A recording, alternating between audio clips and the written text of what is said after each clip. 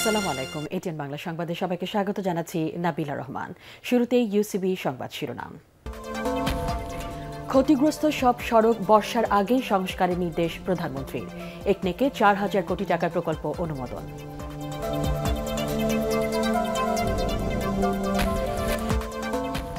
খালেদা জিয়ার মুক্তির দাবিতে বৃহস্পতিবার সারা দেশে বিএনপির লিফলেট বিতরণ।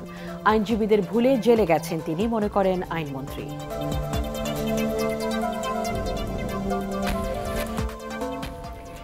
চাকরি স্থায়ী করার দাবি ওঠায় ভোটার তালিকা প্রকল্পে অস্থিরতা।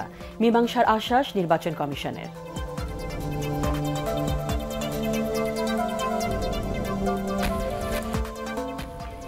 সরকারি প্রকল্পে দামি গাড়ি আর পরামর্শ কেন?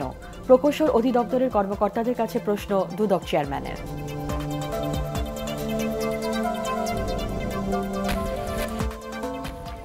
এবং স্বাধীনতার মূল্যবোধ সমুন্নত রাখতে হবে। ডক্টর মাহফুজুর রহমানের স্মৃতির আলপনা আঁকি উপন্যাস ও মেগা সিরিয়ালের প্রিমিয়ার শোতে বাণিজ্য মন্ত্রীর আহ্বান। শুনছিলেন ইউসিবি সংবাদ শিরোনাম, এবারে বিস্তারিত। বর্ষার আগেই ক্ষতিগ্রস্ত সব সড়ক সংস্কারের নির্দেশ দিয়েছেন প্রধানমন্ত্রী শেখ হাসিনা।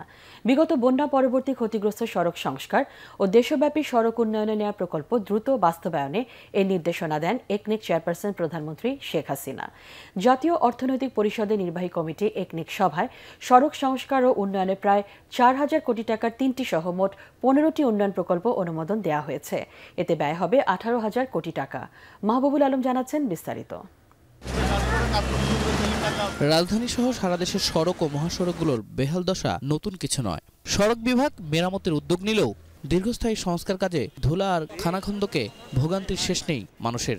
এই অবস্থায় প্রধানমন্ত্রীর সভাপতিত্বে অনুষ্ঠিত একনেক সভায় বন্যা ও বৃষ্টিতে ক্ষতিগ্রস্ত রাস্তা ও অবকাঠামো উন্নয়নে প্রায় ৪,০০০ কোটি টাকার আলাদা 3টি প্রকল্প অনুমোদন দেওয়া হয়। আগাম বন্যা বৃষ্টির সময় আমাদের যে গ্রামীণ অবকাঠামো, রাস্তাঘাট নষ্ট হয়ে গেছে, এগুলাকে পুনর্গঠন করে দিচ্ছে। একনেক সভা শেষে পরিকল্পনা মন্ত্রী জানান, বর্ষার আগেই সব সড়ক দ্রুত সংস্কারে বিশেষ নির্দেশনা দিয়েছেন প্রধানমন্ত্রী। এটা মাননীয় প্রধানমন্ত্রীর ঘোষণা যে রাস্তাঘাট যা ছিল এগুলোকে সব ঠিকঠাক করতে হবে। বর্ষার আগেই আমরা চেষ্টা করবো এগুলোকে আবার আগের জায়গায় নিয়ে যাওয়ার জন্য। প্রধানমন্ত্রীর সভাপতিত্বে অনুষ্ঠিত একনেক সভায় অনুমোদিত অন্যান্য প্রকল্পগুলোর মধ্যে উল্লেখযোগ্য হল গোপালগঞ্জ টুঙ্গিপাড়া রেলপথ নির্মাণ প্রকল্প, বিদ্যুৎ খাতে পূর্বাঞ্চলীয় গ্রিড উন্নয়ন প্রকল্প আর বিগত বন্যা পরবর্তী সড়ক উন্নয়নে ৩,৫০০ কোটি টাকার প্রকল্পের মধ্যে উল্লেখযোগ্য হল জামালপুরে ৪০০ কোটি ও বরিশাল বিভাগে ৬৫০ কোটি টাকার জাতীয় মহাসড়ক প্রশস্তকরণে 2টি নতুন প্রকল্প। মাহবুবুল আলম, এটিএন বাংলা, ঢাকা। আগামী বর্ষার আগে রোহিঙ্গাদের নোয়াখালীর ভাসানচরে সরিয়ে নেওয়া হবে বলে জানিয়েছেন প্রধানমন্ত্রী শেখ হাসিনা। পাশাপাশি চলবে তাদেরকে মিয়ানমারে ফেরত পাঠানোর প্রক্রিয়াও। সংসদে এসব কথা বলেন তিনি। আরও জানাচ্ছেন মাহবুব কবির চপল। দফায় দফায় আলোচনার পরও এখনও শুরু করা সম্ভব হয়নি রোহিঙ্গাদের ফেরত নেয়ার প্রক্রিয়া। মিয়ানমারের টালবাহানায় এ প্রক্রিয়া দীর্ঘ হতে পারে বলে আশঙ্কা বাংলাদেশের। তাই রোহিঙ্গাদের স্থানান্তর করতে যাচ্ছে সরকার। সংসদে এ তথ্য জানান প্রধানমন্ত্রী শেখ হাসিনা। মিয়ানমারের সাথে আলোচনা হয়েছে, চুক্তি আমরা করেছি। আর তাছাড়া তাদেরকে থাকার জন্য ভাসানচরে আমরা বাসস্থান নির্মাণ শুরু করে দিয়েছি। ঝড় বৃষ্টি শুরু হয়ে যাচ্ছে, অত্যন্ত মানবেতর জীবনযাপন এটা যাতে করতে না হয়, যতদিন তারা নিজ মাটিতে ফিরতে না পারে, ভালোভাবে যাতে থাকতে পারে, সেই ব্যবস্থাটাও আমরা করে দিয়েছি। মিয়ানমার যাতে রোহিঙ্গাদের অস্বীকার করতে না পারে সে ব্যাপারে পদক্ষেপ নেওয়া হয়েছে বলেও জানান তিনি। 10,78,966 জন ইতিমধ্যে তাদেরকে আমরা ইতিমধ্যে আইডি কার্ডও করে দিয়েছি। মিয়ানমার আর কোনোদিন অস্বীকার করতে পারবে না যে তারা না। আমার দেশের মানুষরা যেমন মানুষ, তারাও তো মানুষ, কিন্তু তাদের সাথে যে আচরণ মিয়ানমার করেছে এটা কখনো গ্রহণযোগ্য না। রাষ্ট্রপতির ভাষণের উপর আলোচনায় বিরোধী দলীয় নেতা রওশন এরশাদের প্রশ্নের জবাবে রাজধানীর যানজট নিয়েও কথা বলেন প্রধানমন্ত্রী। মানুষের আয় বাড়ছে, অর্থ বাড়ছে। যে পরিবার একটা গাড়ি ব্যবহার করতো না, এখন একটা গাড়ি ব্যবহার করে। যে একটা ব্যবহার করতো সে 2টা করে, যার ফলে যানজটটা দেখা দেয়। সবাই যদি একটু ট্রাফিক রুলস মানে, ডিসিপ্লিন মানে, তাহলে কিন্তু যানজটটা অনেকটা হ্রাস পাওয়া যায়। গত 7 জানুয়ারি সংসদে দেওয়া রাষ্ট্রপতির ভাষণ কণ্ঠভোটে অনুমোদন দেওয়া হয়। মাহবুব কবির চপল, এটিএন বাংলা। চেয়ারপারসন বেগম খালেদা জিয়ার মুক্তির দাবিতে জনমত গঠনে বৃহস্পতিবার দেশব্যাপী লিফলেট বিতরণ করবে বিএনপি। কেন্দ্রীয় কার্যালয়ে সংবাদ সম্মেলনে এই কর্মসূচি ঘোষণা করে দলের সিনিয়র যুগ্ম মহাসচিব রুহুল কবির রিজভী জানান, খালেদা জিয়াকে মুক্তি দেওয়া না হলে প্রয়োজনে কঠোর কর্মসূচি দেওয়া হবে। উচ্চ আদালত থেকে খালেদা জিয়া যাতে জামিন না পান সেজন্য সরকার ষড়যন্ত্র করছে বলেও অভিযোগ করেন তিনি। বিএনপির শান্তিপূর্ণ কর্মসূচিতে সরকার ভীত হয়ে পড়েছে দাবি করে রুহুল কবির রিজভী বলেন, তাই বিনা উস্কানিতে নেতাকর্মীদের উপর হামলা ও গ্রেফতার করা হচ্ছে। উচ্চতর আদালতের কাছে যাতে সমস্ত কাগজপত্র না যায় এই জন্য নানা ধরনের ফন্দিফিকি এবং নানা চক্রান্ত এবং অনাচারমূলক কর্মকাণ্ড করছে, এবং এইটার জন্য প্রধানত দায়ী কিন্তু আইনমন্ত্রী নিজে।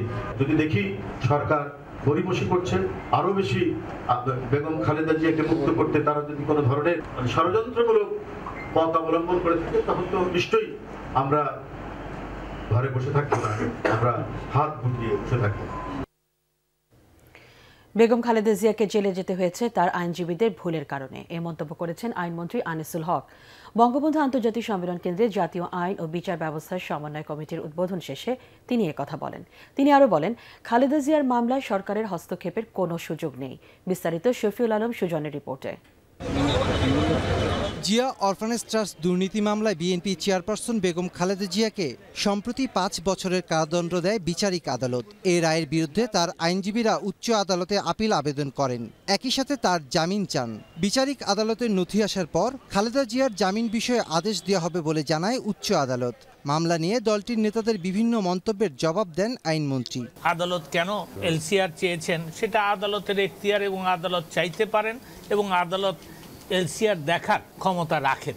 বিজ্ঞ হাইকোর্ট ডিভিশন যদি সেইটা চেয়ে থাকেন, এটা আমার তো মনে হয় না কোনো আইনের ব্যত্যয় হয়েছে। অন্য কোনো মামলায় বেগম জিয়াকে গ্রেফতার দেখানো হবে কিনা সাংবাদিকদের এমন প্রশ্নের জবাবে আইনমন্ত্রী বলেন, এই বিষয়টি আদালতের এখতিয়ার। তবে দুর্নীতি মামলায় সাজা পাওয়ার জন্য খালেদা জিয়ার আইনজীবীরাই দায়ী বলে মন্তব্য করেন তিনি।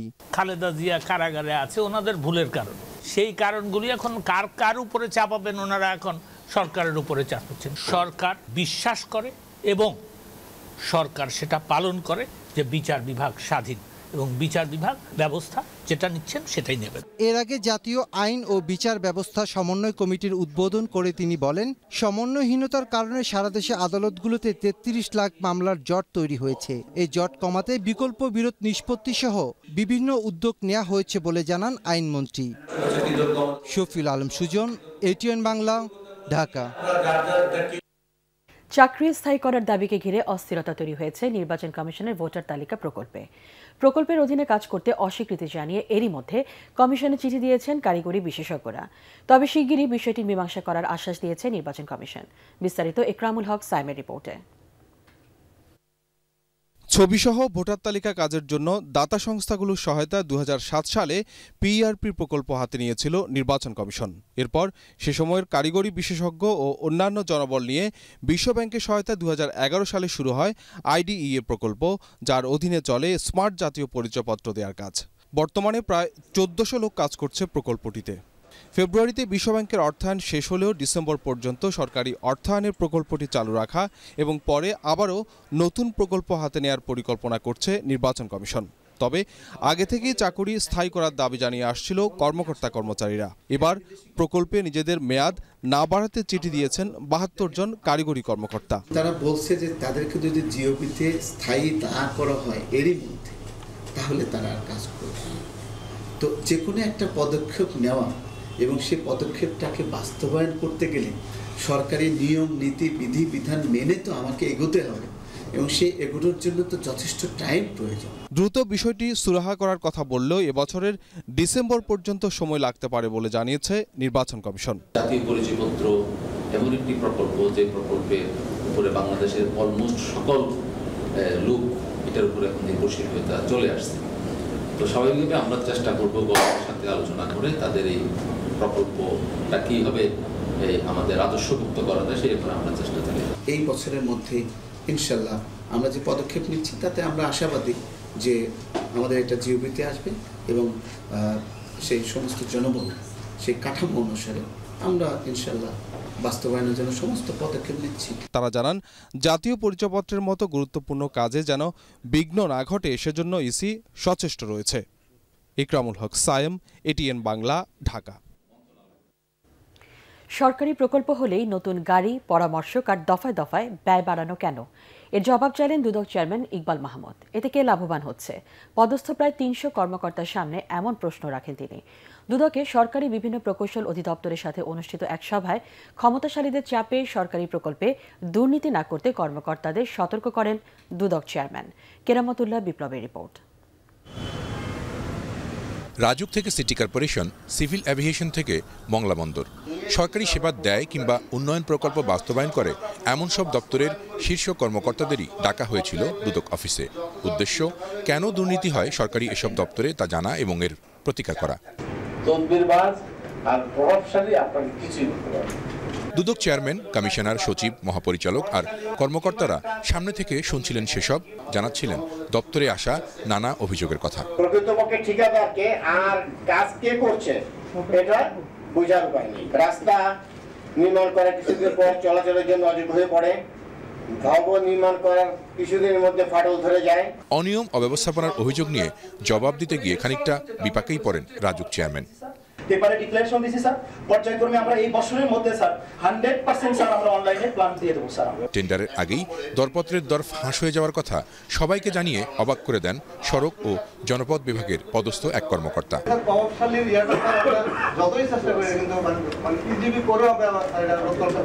আপনি বলছেন যে এস্টিমেট গোপন রাখা যায় না, যায় না মানে কি? আপনি আছেন কেন? প্রকল্প ব্যয় বাড়িয়ে কাউকে বিশেষ সুযোগ পাইয়ে দেওয়ার চেষ্টা হলে তার বিরুদ্ধেও ব্যবস্থা নেওয়ার কথা জানান দুদক চেয়ারম্যান। তদবিরবাজরা সবচেয়ে বড় দুর্নীতিবাজ। এই তদবিরটা শুনবেন না ফরকর্সে। যদি মনে হয় যে এই তদবিরবাজ থেকে আপনি বাঁচতে পারছেন না, প্লিজ কাম টু আস। আপনার পরিচয় গোপন রাখা হবে, আমরা উই উইল প্রোটেক্ট ইউ। তবে এমন আশ্বাসে সেই প্রভাবশালী আর তদবিরবাজদের তালিকা দুদকে কেউ জমা দেবেন কিনা তা অবশ্য সবাই কেউ বলেননি। কেরামতুল্লাহ বিপ্লব, ATN বাংলা, ঢাকা। যুক্তরাষ্ট্রের বাজারে জিএসপি সুবিধা ফিরে পেতে হলে বাংলাদেশকে মজুরি ও কর্মপরিবেশ সহ শ্রমিক অধিকার রক্ষায় আরও বেশি মনোযোগী হতে হবে বলে মন্তব্য করেছেন ঢাকায় মার্কিন রাষ্ট্রদূত Marcia Bernicat. US trade show নিয়ে এক সংবাদ সম্মেলনে অস্বচ্ছ টেন্ডার পদ্ধতি, আমলাতান্ত্রিক জটিলতা, অবকাঠামোগত দুর্বলতা ও দুর্নীতিকে ব্যবসা বাণিজ্যের জন্য চ্যালেঞ্জ উল্লেখ করে তিনি বলেন, বিনিয়োগ ও রপ্তানি বাড়াতে এসব দূর করতে হবে। কার্যকর গণতন্ত্র থাকলে বাণিজ্য ও উন্নয়ন গতিশীল হয় বলেও উল্লেখ করেন তিনি। সংবাদ সম্মেলনে জানানো হয়, ১ থেকে ৩ মার্চ হোটেল সোনারগাঁওয়ে অনুষ্ঠিত হবে ইউএস ট্রেড শোর ২৫তম আসর। ৩ দিনের এই মেলায় অংশ নেবে যুক্তরাষ্ট্রের বিনিয়োগ ও বাণিজ্য সম্পর্ক আছে এমন ৭৩টি প্রতিষ্ঠান। The restoration of GSP, of course, still relies on fulfilling the GSP action plan. Significant gains on the safety improvements of plants. Largely unfulfilled still are those items on the action plan that have to do with labor rights. Fair trade includes very specifically making sure that workers are paid a fair wage and that they benefit from all those requirements under international standards set by the ILO and others. দক্ষিণ এশীয় বাণিজ্য চুক্তি না মেনে বাংলাদেশের পণ্য আমদানিতে নানা অশুল্ক বাধা আরোপ করছে ভারত। বাংলাদেশ ভারত বাণিজ্য সম্ভাবনা নিয়ে রাজধানীতে এক সেমিনারে এমন অন্তত ১৪টি বাধার কথা তুলে ধরে ব্যবসায়ীরা বলছেন, বাংলাদেশি পণ্যের আমদানি বাড়াতে দরকার ভারত সরকারের সদিচ্ছা। কেবল অভিযোগ না করে সমস্যা সমাধানের উপায় খুঁজতে ব্যবসায়ীদের পরামর্শ দিয়েছেন ভারতের হাইকমিশনার হর্ষবর্ধন শ্রীংলা। আরও জানাচ্ছেন মোর্শেদ আলম। প্রায় ১৩৫ কোটি মানুষের দেশ ভারতের সাথে গত ৮ বছরে বাংলাদেশের বাণিজ্য বেড়েছে প্রায় ৩ গুণ। হিসাব বলছে ৮ বছরে দুই দেশের বাণিজ্য $২৫০ কোটি থেকে বেড়ে হয়েছে $৭৫০ কোটি। তবে ভারতে বাংলাদেশি পণ্যের রপ্তানি যতটা বাড়ছে তার চেয়ে অনেক বেশি বাড়ছে বাংলাদেশে ভারতীয় পণ্যের আমদানি। গত অর্থ বছরেও প্রায় ১৩ ভাগ বেড়ে $৬৮০ কোটি ভারতীয় পণ্য আমদানির বিপরীতে দেশটিতে মাত্র $৯৫ কোটি পণ্য রপ্তানি করেছে বাংলাদেশ। ব্যবসায়ীরা বলছেন, প্রায় ২.৫ দশক আগে দক্ষিণ এশীয় অগ্রাধিকার বাণিজ্য চুক্তি সাফটা বা ১ দশক আগে শুল্ক ও কোটামুক্ত বাজার সুবিধা দিয়ে সাফটা সহ বেশ কিছু চুক্তি সই হলেও পরিস্থিতির উন্নতি হয়নি। As per the SAFTA agreement, India cannot impose tariff, para-tariff and non-tariff barriers. If India became with an open heart be serious on to resolve the issue, we can solve the problem very easily, very soon. এক্ষেত্রে customs জটিলতা, laboratory পরীক্ষার নামে হয়রানি, rules of origin সনদ না নেয়া, BSTI সনদ গ্রহণ না করা, সীমান্তে কাস্টমস কার্যালয়ে অবকাঠামো সংকট সহ 14টি বাধার কথা বলছেন ব্যবসায়ীরা। Computerization system is very much required so that all the congestion is cleared and the people get better service and timely service. You have 20 complaints is not the way. I think the way to tackle this is to sit and see how we can address. বাংলাদেশে এখন ভারতীয় ব্যবসায়ীদের বিনিয়োগ $300 কোটি মতো। ভারতের $1.25 লাখ কোটি বাজারে খাদ্য প্রক্রিয়াজাতকরণ খাতে বাংলাদেশি ব্যবসায়ীদের বিনিয়োগের আহ্বান জানানো হয় সেমিনারে। মুর্শেদ আলম, ATN বাংলা, ঢাকা। পাবনার শিশু রাবেয়া ও রোকাইয়ার জোড়া মাথা আলাদা করার প্রথম ধাপ হিসেবে ঢাকা মেডিকেল কলেজ হাসপাতালে তাদের এনজিওগ্রাম করা হয়েছে। তাদের মাথার রক্তনালী একত্রিত হওয়ায় শিশু দুটির মাথা আলাদা করার পুরো প্রক্রিয়া শেষ করতে বছর খানেক লাগবে বলে জানিয়েছেন হাসপাতালের বার্ন অ্যান্ড প্লাস্টিক সার্জারি বিভাগের চেয়ারম্যান আবুল কালাম আজাদ। বিস্তারিত জানাচ্ছেন মুক্তা মনোয়ার। শিশু দুটির মাথা একত্রিত ও তাদের মস্তিষ্কের রক্তনালীও একত্রিত হওয়ার কারণে এটি আলাদা করার প্রক্রিয়াটি জটিল বলে মন্তব্য করেন বার্ন ইউনিটের প্রধান সমন্বয়ক সামন্তলাল সেন। দুপুরে ঢাকা মেডিকেল কলেজ হাসপাতালের কনফারেন্স হলে এক সংবাদ সম্মেলনে সাংবাদিকদের প্রশ্নের জবাবে সামন্তলাল সেন বলেন, প্রাণহানির আশঙ্কা থাকার পরও শিশু দুটির ভবিষ্যতের কথা চিন্তা করে অস্ত্রোপচারের সিদ্ধান্ত নেওয়া হয়েছে এবং দেশি ও বিদেশি চিকিৎসকদের সমন্বয়ে গঠন করা হয়েছে 20 সদস্যের মেডিকেল টিম। আমাদের তো আর কোনো উপায় নেই। বাচ্চার মা বাবার কাছেও কিন্তু তারাও কিন্তু আমাদেরকে বলছে যে তাদের কোনো অপশন নাই। আমার বিশ্বাস যে আমরা সবাই যেভাবে চেষ্টা করছি তাতে আমরা বিশ্বাস যে অতীতে যেরকম সাকসেস পেয়েছি ভবিষ্যতে আমরা পাবো। শিশু রাবেয়া ও রুকাইয়ার জোড়া মাথা আলাদাকরণের প্রথম ধাপ শেষ হয়েছে জানিয়ে বার্ন অ্যান্ড প্লাস্টিক সার্জারি বিভাগের চেয়ারম্যান আবুল কালাম আজাদ বলেন, রক্তনালীর অবস্থান ও রক্তের প্রবাহ আলাদা করা না গেলে চূড়ান্ত অস্ত্রোপচারে যাওয়া সম্ভব নয়।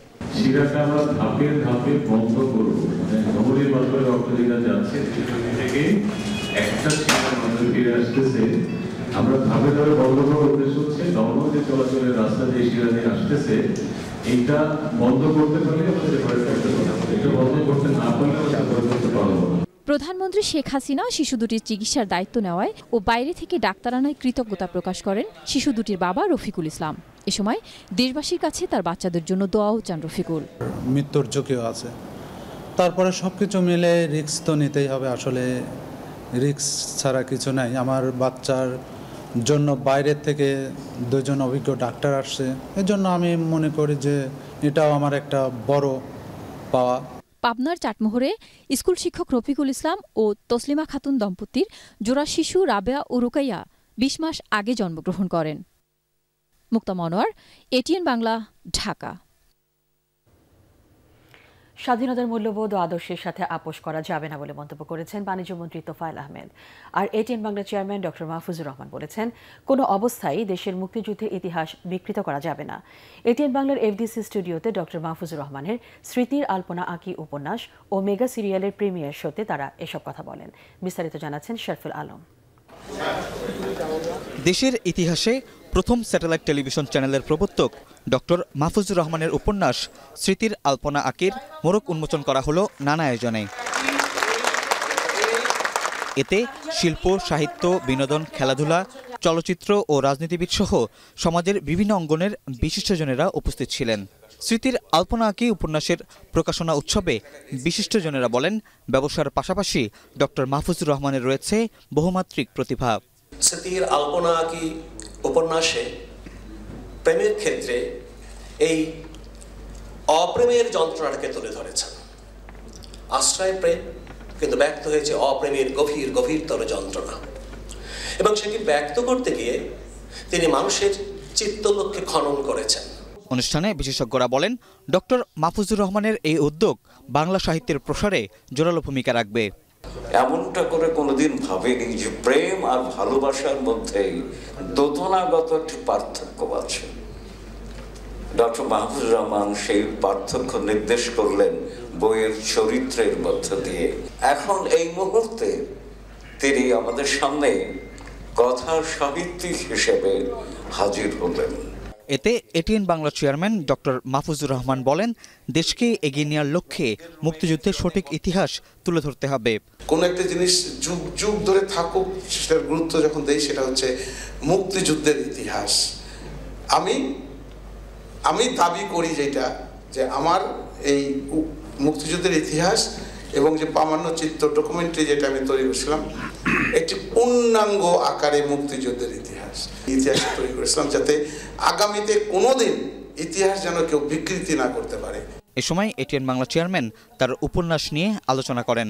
একটি ব্রাহ্মণের মেয়েকে একটি মুসলমানের ছেলে ভালোবাসে, যখন সে ব্রাহ্মণের মেয়েটাকে অ্যাপ্রোচ করে, মেয়েটি তখন বলে যে আমি ব্রাহ্মণের মেয়ে, আমি যদি তোমাকে ভালোবাসি তাহলে আমার বাবা মা আত্মহত্যা করবে, আমাকে ঘর থেকে বাইর করে দিবে। এই হচ্ছে আমার কাহিনী।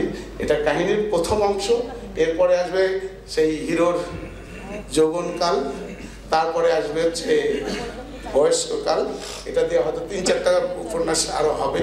প্রধান অতিথি বাণিজ্যমন্ত্রী তোফায়েল আহমেদ বলেন, কোনো অবস্থাতেই দেশের মুক্তিযুদ্ধের আদর্শ থেকে বিচ্যুত হওয়া যাবে না। আমি ডক্টর মাহফুজুর রহমানের আরো দীর্ঘায়ু কামনা করি, আরো সফলতা কামনা করি এবং স্বাধীনতার চেতনা মূল্যবোধ বুকে ধারণ করে আপনার এই মিডিয়া নিয়ে, আপনি যে মিডিয়া জগতের একজন উজ্জ্বল নক্ষত্র, কিন্তু একটা জায়গায় ডক্টর মাহফুজ আপোষ করেন না, সেইটা হল মুক্তিযুদ্ধের চেতনা এবং মূল্যবোধ, যার কারণে তিনি মুক্তিযুদ্ধের ইতিহাস এই বই অবলম্বনে তথ্যচিত্র তিনি পরিবেশন করেছেন।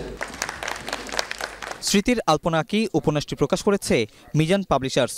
অনুষ্ঠানে এটিএন বাংলার পরিচালক মকসুদুর রহমান, নেসার আহমেদ, চন্দন সিনহা এবং ঊর্ধ্বতন কর্মকর্তারা উপস্থিত ছিলেন। পরে মুরাদ পারভেজের পরিচালনায় স্মৃতির আলপনা আঁকি মেগা সিরিয়ালের অংশবিশেষ প্রদর্শন করা হয়।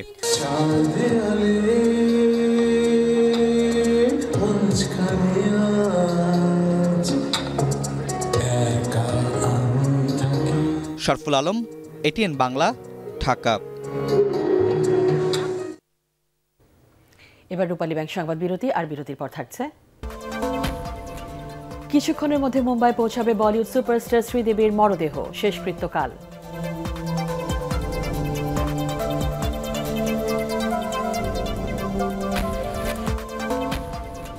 এবং যুদ্ধবিরতির ঘোষণা অমান্য করে ঘোটায় আসাদ বাহিনীর আবারও বিমান হামলা।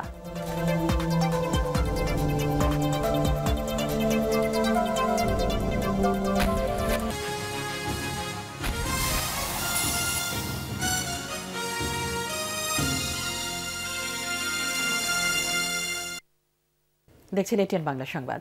আওয়ামী লীগ ও বিএনপির কাছে দেশের মানুষ নিরাপদ নয় বলে মন্তব্য করেছেন জাতীয় পার্টি চেয়ারম্যান এইচ.এম. এরশাদ। পিরোজপুরের মঠবাড়িয়ার শহীদ মোস্তফা খেলার মাঠে আয়োজিত দলীয় সভায় তিনি এই মন্তব্য করেন। এ সময় প্রশ্ন ফাঁস সহ নানা দুর্নীতির কথা উল্লেখ করে এরশাদ বলেন, দেশের মানুষ এখন ভালো নেই, জাতীয় পার্টি ক্ষমতায় থাকলেই সবাই নিরাপদে থাকবেন বলেও মনে করেন তিনি।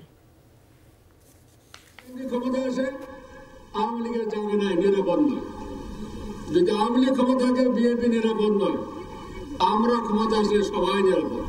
আগামী নির্বাচনে ভারতকে জয়ী করে আপনি প্রমাণ করুন আপনি শান্তি চান, শান্তিতে ঘুমাতে চান, উন্নয়ন চান, রঘুপতি চান না।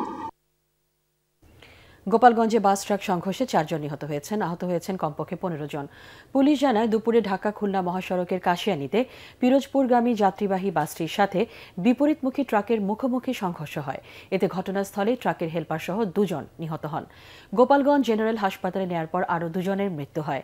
আহতদের উদ্ধার করে গোপালগঞ্জ জেনারেল ও কাশিয়ানী উপজেলা স্বাস্থ্য কমপ্লেক্সে ভর্তি করা হয়েছে। প্রাকৃতিক দুর্যোগে প্রতি বছর সারা দেশে প্রায় 29 শিক্ষা প্রতিষ্ঠান অচল হয়ে পড়ে। আর এ পর্যন্ত সারা দেশে অচল প্রতিষ্ঠানের মধ্যে সরকারি 347টি এবং বেসরকারি 11,398টি অচল অবস্থায় পড়ে রয়েছে। বাংলাদেশ শিক্ষা তথ্য ও পরিসংখ্যান ব্যুরোর বার্ষিক প্রতিবেদনে এসব তথ্য উঠে এসেছে। বিকেলে পরিসংখ্যান ব্যুরো কার্যালয়ে প্রতিবেদন প্রকাশ অনুষ্ঠানে প্রধান অতিথি ছিলেন শিক্ষামন্ত্রী নুরুল ইসলাম নাহিদ। তিনি বলেন, ছেলে শিক্ষার্থীর সংখ্যা কমার বিষয়টি উদ্বেগজনক।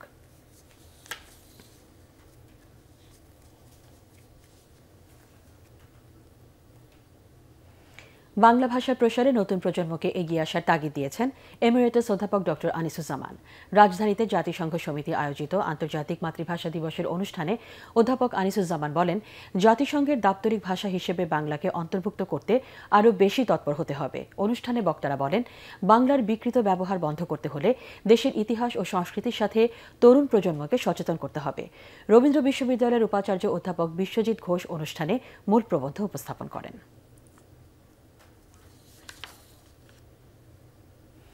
শিক্ষাঙ্গনে যোগ্য নেতৃত্বের অভাবেই বারবার প্রশ্নপত্র ফাঁস হচ্ছে বলে মন্তব্য করেছেন শিক্ষাবিদরা। রাজধানী ডিআরইউ মিলনায়তনে সম্মিলিত সামাজিক আন্দোলনের সেমিনারে আলোচকরা এই মন্তব্য করেন। তারা বলেন, প্রশ্নপত্র ফাঁসে জড়িত কিছু অপরাধীদের গ্রেফতার করা হলেও তাদের দৃষ্টান্তমূলক শাস্তি দেওয়া হয়নি। অপরাধীরা একটি বিশেষ ছাত্র সংগঠনের হওয়ায় তাদের বিচার হচ্ছে না বলেও অভিযোগ করেন তারা। পরীক্ষায় ভালো ফলাফল করা অসুস্থ প্রতিযোগিতা পুরো শিক্ষা ব্যবস্থাকে ধ্বংসের দিকে ঠেলে দিচ্ছে বলেও মন্তব্য করেন তারা। সরকারের গঠনমূলক সমালোচনা করতে গণমাধ্যমের প্রতি আহ্বান জানিয়েছেন তথ্যমন্ত্রী হাসানুল হক ইনু। জাতীয় প্রেসক্লাবে ঢাকা সাংবাদিক ইউনিয়নের দ্বিবার্ষিক সাধারণ সভায় তিনি একথা বলেন। বঙ্গবন্ধু শেখ মুজিবুর রহমানের করা সাংবাদিক কর্মচারী অ্যাক্ট ১৯৭৪-এর ধারাবাহিকতায় শিগগিরই গণমাধ্যম কর্মীদের চাকরি শর্তাবলী নামে একটি বিল তোলা হবে সংসদে। এই বিল পাশ হলে টেলিভিশন, রেডিও ও অনলাইনে কাজ করা গণমাধ্যম কর্মী ও কর্মচারীদের অধিকার, চাকরির নিশ্চয়তা ও সুযোগ সুবিধা নিশ্চিত হবে। 14 ফেব্রুয়ারি সাংবাদিক দিবস হিসেবে পালনের নীতিগত সিদ্ধান্ত হয়েছে বলেও জানান তিনি। ঢাকা সাংবাদিক ইউনিয়নের একাংশের সভাপতি শাবান মাহমুদের সভাপতিত্বে অনুষ্ঠিত এই সভায় অন্যান্যের মধ্যে বক্তব্য রাখেন প্রধানমন্ত্রী তথ্য উপদেষ্টা ইকবাল সোবহান চৌধুরী ও বাংলাদেশ ফেডারেল সাংবাদিক ইউনিয়নের একাংশের সভাপতি মঞ্জুরুল আহসান বুলবুল। আল আরাফা ইসলামী ব্যাংক অর্থ সংবাদ।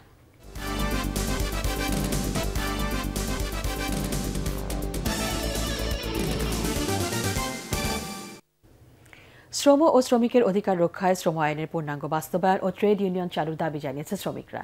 রাজধানীতে শ্রমিক কর্মচারী ঐক্য পরিষদের এক সংবাদ সম্মেলনে এ দাবি জানানো হয়।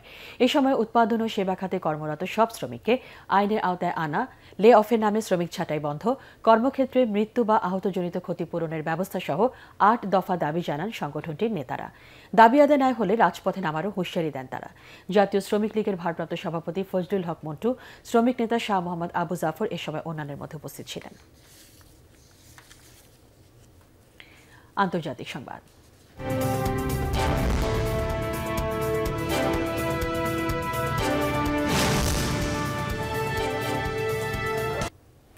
কিছুক্ষণের মধ্যে মুম্বাই পৌঁছাচ্ছে বলিউড সুপারস্টার শ্রীদেবীর মরদেহ। সন্ধ্যায় দুবাই থেকে তার মরদেহ নিয়ে রওনা হয় আম্বানি গ্রুপের ব্যক্তিগত একটি বিশেষ বিমান। শ্রদ্ধা নিবেদনের জন্য বুধবার মুম্বাইয়ের লোখান্দওয়ালা স্পোর্টস ক্লাব মাঠে সকাল 9:30 থেকে 3 ঘণ্টা রাখা হবে শ্রীদেবীর মরদেহ। বিকেল 3:30টার দিকে ভিলে পার্লে সেবা সমাজ শ্মশানে অনুষ্ঠিত হবে মুম্বাইয়ের রূপালী পর্দা কাঁপানো শ্রীদেবীর শেষকৃত্য। মঙ্গলবার দুপুরে মৃত্যুর ঘটনায় দায়ের করা মামলা প্রত্যাহার করে পরিবারের হাতে বুঝিয়ে দেওয়া হয় তার মরদেহ গ্রহণ করেন তার স্বামী বনি কাপুর এবং অভিনেতা অর্জুন কাপুর। এরই মধ্যে শ্রীদেবীর মুম্বাইয়ের বাড়িতে শ্রদ্ধা জানাতে জড়ো হয়েছেন তারকা শিল্পী ও চলচ্চিত্র নির্মাতারা। শ্বশুরবাড়ির এক আত্মীয়ের বিয়েতে যোগ দিতে দুবাই গিয়েছিলেন শ্রীদেবী। সেখানেই একটি হোটেলে শনিবার রাতে 54 বছর বয়সে মারা যান তিনি। পরিবারের পক্ষ থেকে মৃত্যুর কারণ হার্ট অ্যাটাক বলা হলেও ময়নাতদন্ত প্রতিবেদনে বলা হয় বাথটাবের পানিতে ডুবে মারা যান তিনি। দিনে 5 ঘণ্টা যুদ্ধবিরতি ঘোষণা দিয়েও সিরিয়ায় ঘোটা ছিটমহলে আবারও বিমান হামলা চালিয়েছে আসাদ সরকার। সরকারের মিত্র রাশিয়ার প্রেসিডেন্ট ভ্লাদিমির পুতিন মঙ্গলবার থেকে এই যুদ্ধবিরতির ঘোষণা দেন। আর মানবিক সহায়তার ঘোষণা দিয়েও এখনো পর্যন্ত রাশিয়ার কোনো ত্রাণ সেখানে পৌঁছাতে পারছে না। ঘোটায় বিদ্রোহীদের অবস্থান ও আসাদ সরকারের বাহিনীর ক্রমাগত হামলায় অবরুদ্ধ হয়ে পড়েছে কয়েক লাখ মানুষ। এর আগে ঘোটায় অস্ত্রবিরতি কার্যকরের তাগিদ দেন জাতিসংঘ মহাসচিব অ্যান্টোনিও গুতেরেস। গত শনিবার জাতিসংঘের নিরাপত্তা পরিষদে 30 দিনের অস্ত্রবিরতি প্রস্তাব সর্বসম্মতভাবে অনুমোদন হলেও তা এখনও কার্যকর হয়নি। বিদ্রোহীদের প্রতিহত করার অজুহাতে ঘোটার বিভিন্ন হাসপাতাল ও স্থাপনায় গত সপ্তাহ থেকে হামলা শুরু করে আসাদ বাহিনী। এতে নিহতের সংখ্যা 500 ছাড়িয়েছে। আবারও রূপালী ব্যাংক সংবাদ বিরতি, আর বিরতির পর থাকছে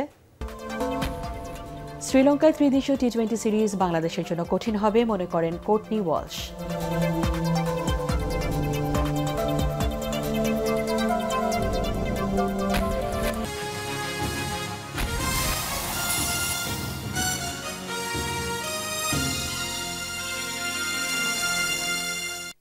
দেখছেন ATN বাংলা সংবাদ।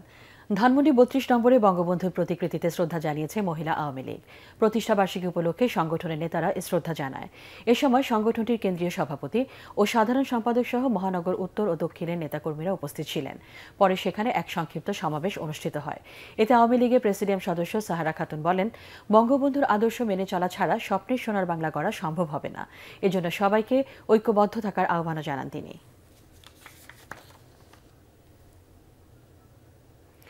আওয়ামী লীগ সাধারণ সম্পাদক ও সেতুমন্ত্রী ওবায়দুল কাদেরের মা বেগম ফজিলাতুন্নেসাকে দাফন করা হয়েছে। বিকেলে নোয়াখালীর কোম্পানীগঞ্জ উপজেলার বসুরহাটের পারিবারিক কবরস্থানে তাকে দাফন করা হয়। এর আগে বাদ জোহর বসুরহাট সরকারি মুজিব কলেজ মাঠে তার নামাজে জানাজা হয়।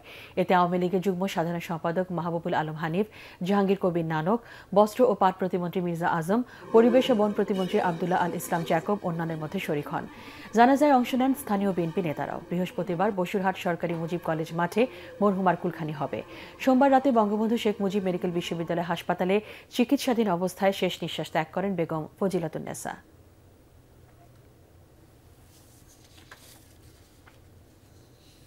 স্ট্যান্ডার্ড ব্যাংক বাণিজ্য সংবাদ।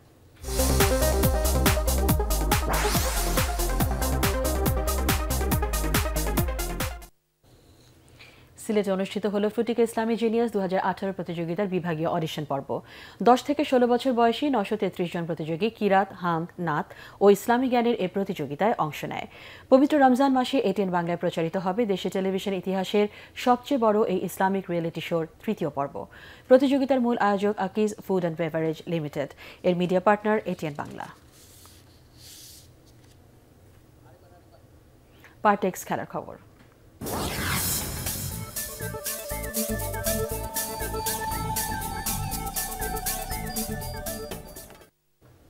শ্রীলঙ্কায় ত্রিদেশীয় টি-20 সিরিজ বাংলাদেশের জন্য কঠিন হবে বলে মনে করেন কোর্টনি ওয়ালশ। বাংলাদেশের অন্তর্বর্তী হেড কোচের দায়িত্ব পাওয়ার পর প্রথম প্রক্রিয়ায় তিনি এই মন্তব্য করেন। এ সময় ক্যারিবিয়ান সাবেক এই পেসার আরও বলেন, ভালো ফল আনতে প্রত্যেককে একটা দল হয়ে খেলতে হবে। রিপোর্ট করছেন SM আশরাফ। মিউজিক্যাল চেয়ারের রূপ নিয়েছে বাংলাদেশের কোচের আসনটি। আগামী মাসে শ্রীলঙ্কার টি-20 সিরিজটি ধরলে 3 সিরিজে 3 কোচের দায়িত্বে খেলতে যাচ্ছেন সাকিবরা। কোচ নিয়ে অস্থিরতার সময়টায় দেশের মাঠের পারফরমেন্সও হারিয়েছে ধারাবাহিকতা। এমন একটা সময় দলের হাল ধরার দায়িত্ব এবার ওয়ালসের কাঁধে। Very consistent, good cricket, then we'll be happy. So that's going to be one of the biggest challenge and something that I have to stressing on for us to be a lot more consistent. It's going to be very challenging, but one game at a time and we take it from there. Bharat ও শ্রীলঙ্কার সাম্প্রতিক পারফরমেন্সে চোখ রাখলে টাইগাররা কতটা প্রতিরোধ করতে পারবে তা নিয়ে যথেষ্ট সংশয় জাগবে। তবে ওয়ালসকে সাহস যোগাচ্ছেন তার বোলাররা, যাদের নিয়ে স্পেশাল ক্যাম্পিং এ কাজ করছেন তিনি। Last couple of days I've seen improvement. You can see the improvement. You're never going to see it unless it's done in the middle of a match. But for what they've done over the last couple of days, I was pretty impressed with it. I see some good improvement in control, consistency, and getting the job done the way they're supposed to be getting it done. So I was very heartened by that. And if we can transform that into the middle on match day, then we'll be able to give a better account of ourselves. 4 March শ্রীলঙ্কার উদ্দেশ্যে রওনা দেবে বাংলাদেশ। তার আগে দলের খেলোয়াড়দের মানসিকভাবে উদ্বুদ্ধ করাকেও গুরুত্ব দিচ্ছেন এই Caribbean. SM Ashraf, ATN Bangla, Dhaka. শেষ করার আগে ইউসিবি সংবাদ শিরোনাম জানিয়ে দিচ্ছি আরেকবার। ক্ষতিগ্রস্ত সব সড়ক বর্ষার আগেই সংস্কারের নির্দেশ প্রধানমন্ত্রীর। একনেকে 4000 কোটি টাকার প্রকল্প অনুমোদন।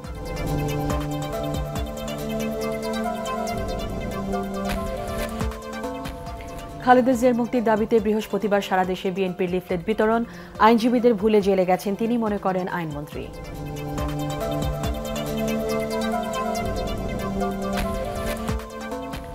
চাকরি স্থায়ী করার দাবি ওঠায় ভোটার তালিকা প্রকল্পে অস্থিরতা। মীমাংসার আশ্বাস নির্বাচন কমিশনের।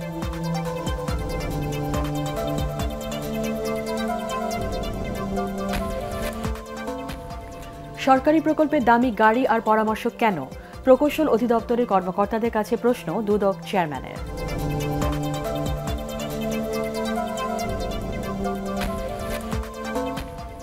এবং স্বাধীনতার মূল্যবোধ সমুন্নত রাখতে হবে, ডক্টর মাহফুজুর রহমানের স্মৃতির আলপনা আঁকি উপন্যাস ও মেগা সিরিয়ালের প্রিমিয়ার শোতে বাণিজ্যমন্ত্রীর আহ্বান। পরবর্তী সংবাদ দেখার আমন্ত্রণ জানিয়ে এখনকার মতো শেষ করছি। আল্লাহ হাফেজ।